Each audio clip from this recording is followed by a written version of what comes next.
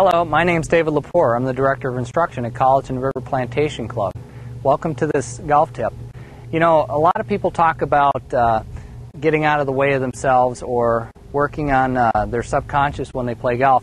I've got a great suggestion on how to preoccupy your conscious mind so your subconscious can take care of business. In other words, I'm talking about the ritual. Now, a lot of people mistake the ritual for a pre-shot routine.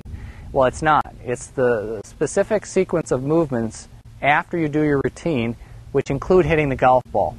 In other words, pre-shot routine is everything leading up to hitting the golf ball.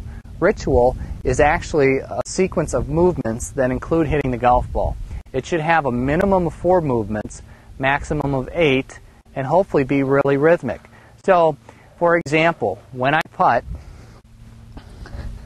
I separate my hands like this on the grip, and when I'm ready, I squeeze my grip, and I'm going to consider that number 1.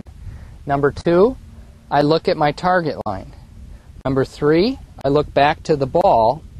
Number 4, I take the putter back. And number 5, I follow through.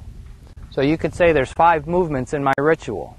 So as I go through my routine and get ready to hit, the last thing I have to do is close the deal with an excellent ritual.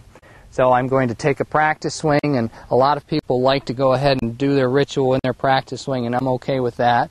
But as I move to the golf ball, and I'm set to go, I'm going to squeeze, and I'll be off and running. 1, 2, 3, 4, 5. What a great way to create rhythm and real predictability when you're out on the golf course. One last thing. You can do a ritual from the first tee all the way to the 18th green. So not just on the putting green, but with your short game and full swing as well. So work on that, and I hope it helps.